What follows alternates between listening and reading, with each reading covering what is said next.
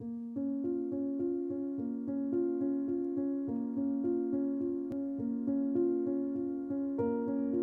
were flames everywhere. The fire licked at the curtains and ate away on the carpet, reducing everything in the home to ash. The fire had been caused by a charred frying pan and had spread quickly throughout the house. There was nothing left of the home of Ron and Mary Hall. The fire had destroyed everything in its path. Everything. Except for one painting. The painting of a crying boy. Hello, I'm Nemo, and welcome to episode 9 already of season 1 of Certainly Strange.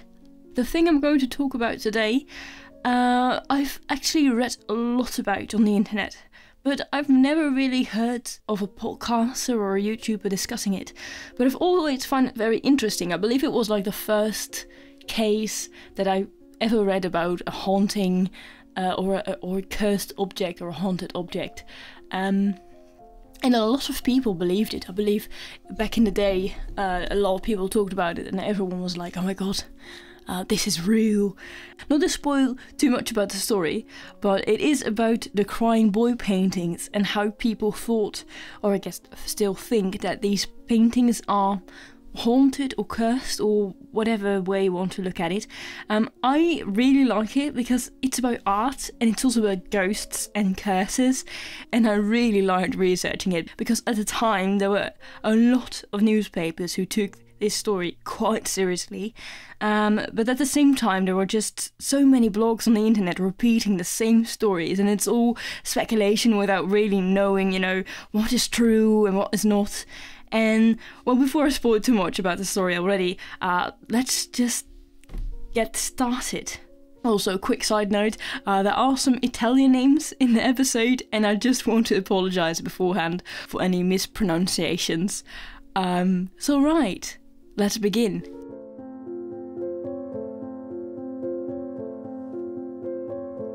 Peter Hall, the brother of the man who had just lost his house in the fire, was ironically enough a firefighter. After his brother had told him about the strange painting and how it had not burned, he said that he had attended several house fires where everything had been destroyed and that there was only one thing left completely untouched in each of these homes, and that was the picture of a crying boy. Of course, this story spread like wildfire, and on September 4th, 1985, the British tabloid The Sun published an article titled "Blazing Curse of the Crying Boy Picture." In the article, The Sun speaks about all these strange fires and how these paintings seem to miraculously survive the flames. And then the article claims that the fires were actually caused by these crying boy paintings. Alan Wilkinson, a fire station officer, had reportedly logged as many as 50 fires where a painting of a crying boy was found unharmed from the flames. After this article, The Sun released a whole collection of fires that were related to these paintings.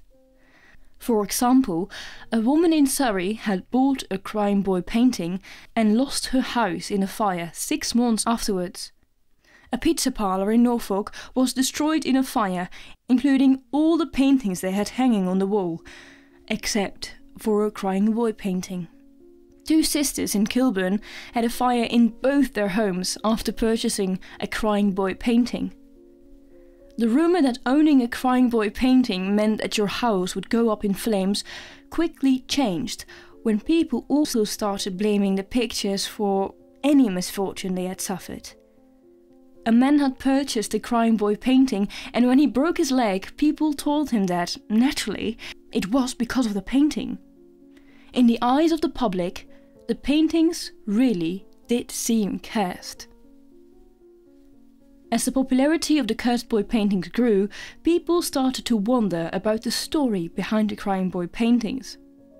One blog claimed that the paintings were haunted by the spirits of orphans from World War II. And another blog swore that the paintings were cursed by Romani. In truth, the Crying Boy was a series of around 65 paintings of crying boys by an Italian painter named Giovanni Bragolin, also known as Bruno Armadio. The paintings became extremely popular, and eventually over 50,000 versions of these images were sold. A retired schoolmaster from Devon named George Mallory discovered that Giovanni Bragolin was actually a Spanish postcard artist named Franchot Seville, who lived in Madrid. He was old and childless, and so he had adopted a boy named Don Bonillo. Don's parents had died in a fire, which was of course tragic, but there were rumours that the fire was started by Don himself. A local priest went to the old painter, warning him about the boy, calling him a devil child. Seville did not want to believe it at first, but then, one day, his studio was burned down. Suspecting that it was Don, Seville kicked him out, abandoning him to the street once again. Years later, in 1967, Don had a car accident and died in a fiery explosion. That was the supposed story. Many blogs, especially horror blogs, have copied versions of this story all over the internet, claiming it to be the true story behind the crying boy paintings. The blog posts then go on to describe how the spirit of Don still haunts the paintings that his adopted father made, who abandoned him, and that he sets houses on fire as some sort of revenge. The earliest version of the story I could find was from the Tumblr user Tea and Skeletons, from which the story was copied onto the Creepypasta wiki page. Journalist Dr. David Clark started researching the legend behind the crying boy paintings for the newspaper The Fortean Times. He could find no evidence of the existence of either George Mallory, Franchot Seville or Don Bonillo. The story behind the crying boy paintings therefore seems pure sensationalist fiction, made to scare people looking into the crying boy legend rather than actually explaining it. In an effort to actually explain the curse and why a crying boy painting was always left unharmed by the fire, Chief Divisional Officer of the South Yorkshire Fire Service, Mick Riley, revealed that the picture of the crying boy was always printed on high-density cardboard, which is very difficult to burn. Besides that, during a fire, the cord holding up the painting would snap from the heat, causing the painting to fall down on the floor with the face down. This would have thus protected the painting from any harm. This still does not explain why so many people who have possessed a crying boy painting have lost their homes in a fire. Of course, it could just be coincidence, but it is certainly strange.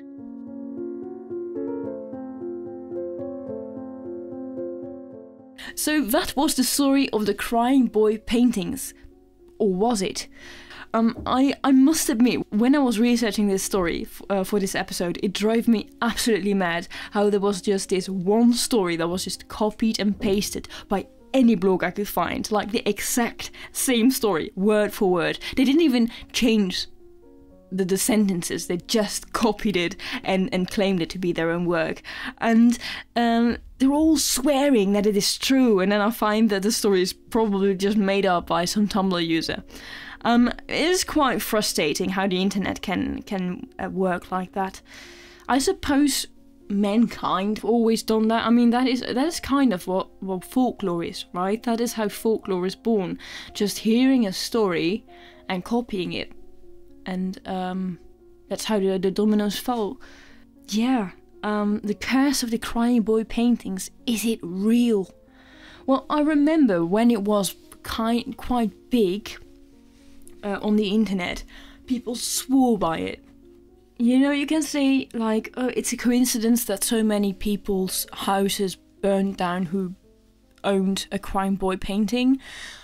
But, you know, there were 50,000 copies made of the original 65 crying boy paintings, and probably because of also the popularity of the story, more crying boy paintings were made because they knew that it would sell. So I think just a lot of people own it. I don't know how often houses burn down, but like, yeah, it could be coincidence. But then again, the fact that a crying boy painting just doesn't burn, Yes, it is because of it was printed on high density cardboard, and the painting falls flat on its face down on the ground when there's fire. But doesn't that also happen with other paintings? And is the Crime Boy painting the only painting printed on high density cardboard? I don't believe that. So it's quite weird that is the specific painting that always remains unharmed. So I think it's weird, but I don't necessarily think that it is cursed or haunted. It is just like one of those weird things. It is certainly strange, as we like to say in this podcast. Do you know any other haunted objects? Maybe that would be a very interesting subject for another episode, like a certain haunted object. Please do tell me in the comments, or message me on social media, or send a message on my website. Both are Dr. Nemo's Cabinet of Curiosities. And thank you for listening to this episode of Certainly Strange, a podcast about the unexplainable. Everything about the podcast and my other projects can be found on my website, drnemoscabinetofcuriosities.com. There you can also find the transcript of the episode and the sources I used in my research. And once again, thanks for listening.